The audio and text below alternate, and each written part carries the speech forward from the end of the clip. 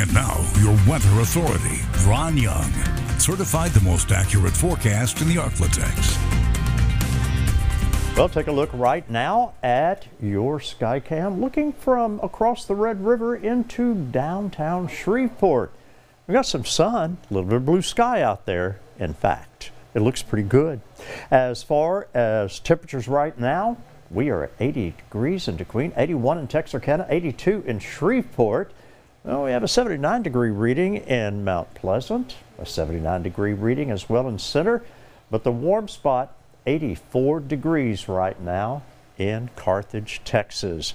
As far as high temperatures for the day, 82, and I'm sure that occurred last night around midnight, 81 in Texarkana, 77 in Mansfield, 78 in Marshall, and 79 as we go into Idaville Broken Bow area.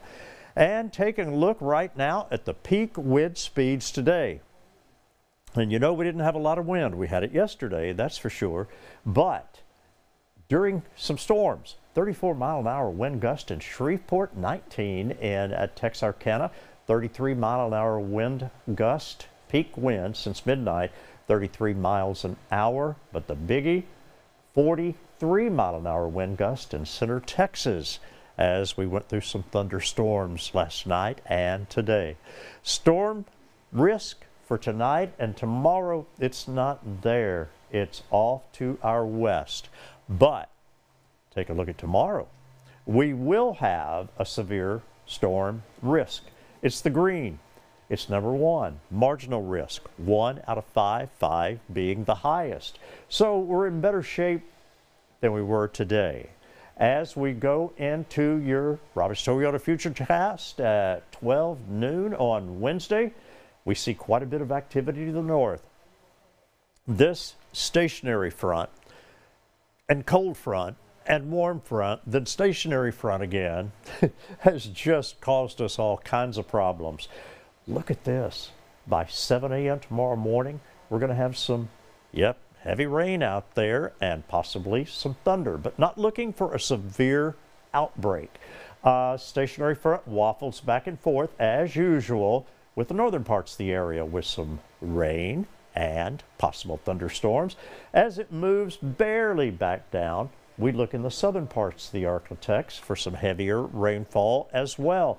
We get a little break here as we go to Thursday 7 p.m. and as we go to Friday at 7 a.m. Clouds prevail, but a new system starts to take shape, and that may prompt a little bit more activity coming in, especially with that system at 11 a.m. on Saturday. So we've got a lot of rain coming our way. And here is the excessive rainfall look for tomorrow. The entire area under a marginal risk, 1 out of 4, 4 is the highest. And as we go into your Thursday, it looks like a little nose of slight risk, number 2 out of 5, the highest.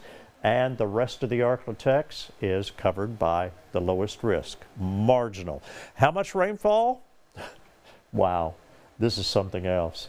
We're looking at almost 5 inches in Texarkana, close to 4.5 in Idaville, 3.6 in DeQueen. Look at this, 4.7 in the Magnolia area.